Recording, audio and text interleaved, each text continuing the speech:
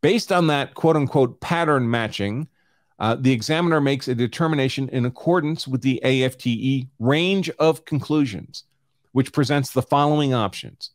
1, identification, that's in quotes, identification occurs when there is agreement of a combination of individual characteristics and all discernible class characteristics where the extent of agreement exceeds that which can occur in the comparison of tool marks made by different tools and is consistent with the agreement demonstrated by tool marks known to have been produced by the same tool. So, an interesting point is what it says, in accordance with the AFTE's range of conclusions.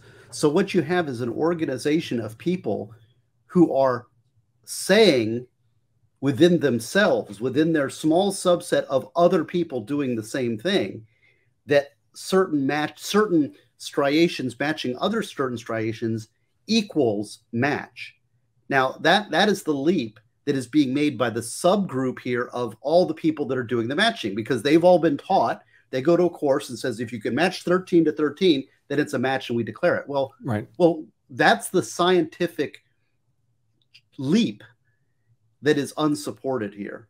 That is and because it's this subgroup of association. And when they publish papers to their own group.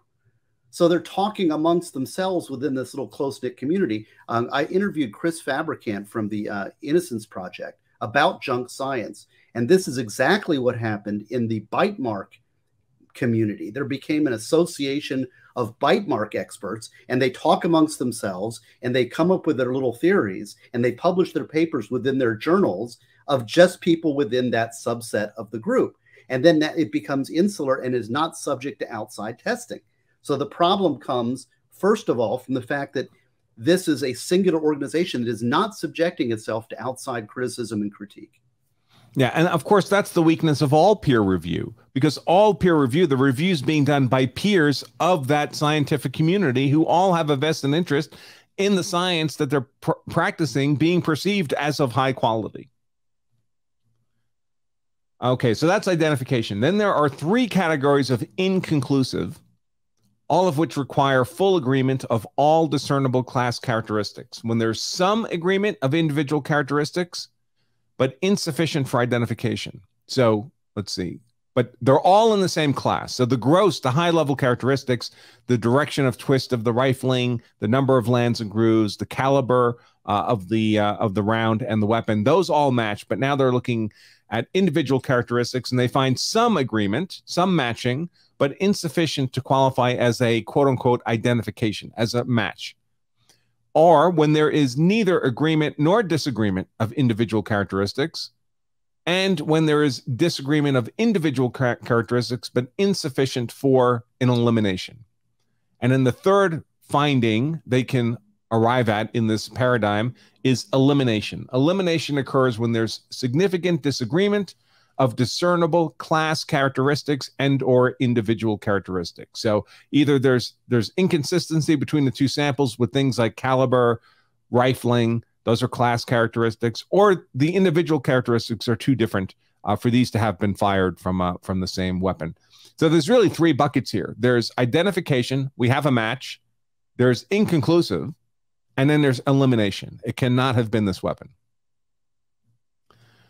Let's see. According to the AFTE, a positive identification can be made, meaning a match, can be made when there is sufficient agreement between 2 or more sets of surface contour patterns. Sufficient agreement, in turn, means 1, occurs when the level of the agreement exceeds the best agreement demonstrated between tool marks known to have been produced by different tools and is consistent with agreement demonstrated by tool marks known to have been produced by the same tool. And 2 means that the agreement of individual characteristics is of a quantity and quality that the likelihood another tool could have made the mark is so remote as to be considered a practical impossibility. Yeah. But of course they don't know. That's completely... See, here's right. A major flaw is that there is no database by which this stuff can be measured against.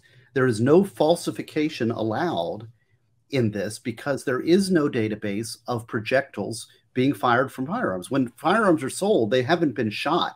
And also, I will also note that the actual characteristics of the projectiles being fired changes over time within the very same firearm yourself. Your 1911 that you've got makes a much different mark on its projectile now than it did when it first came out of the factory, due to use and wear, even within a subset, within a few shots. So this is so there's not only is there no database, that database would have to change over time given the number of shots fired out of the individual firearm. So it's not falsifiable. You can't falsify this statement. They can't eliminate other possible guns. They can say it was a Glock 14 or a Glock 19, right?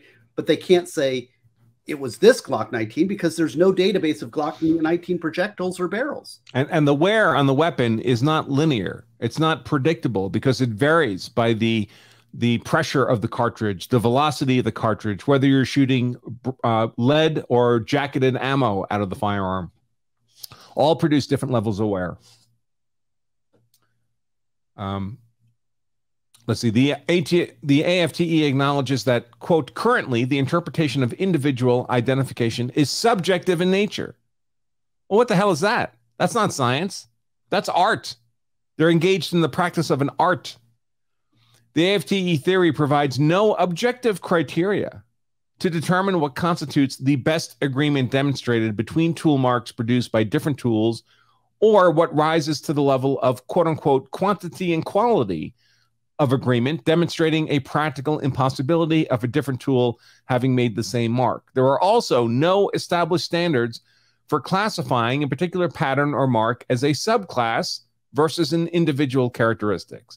I mean, this is all just a hot mess. They use words that make it sound like they have standards, but when you examine the standards, they're not standards. And you might want to think about how powerful this testimony would be to a lay jury. You've got a guy who talks about, I've got all these credentials, I've been doing it for decades and big things, I've taken hours and hours of study, I've thousands and thousands of firearms, I never get it wrong, and this is a match. I mean, that's a pretty powerful weapon that the state will be employing against a defendant, wouldn't it? I mean, how would the jury ever be able to sort this mess out?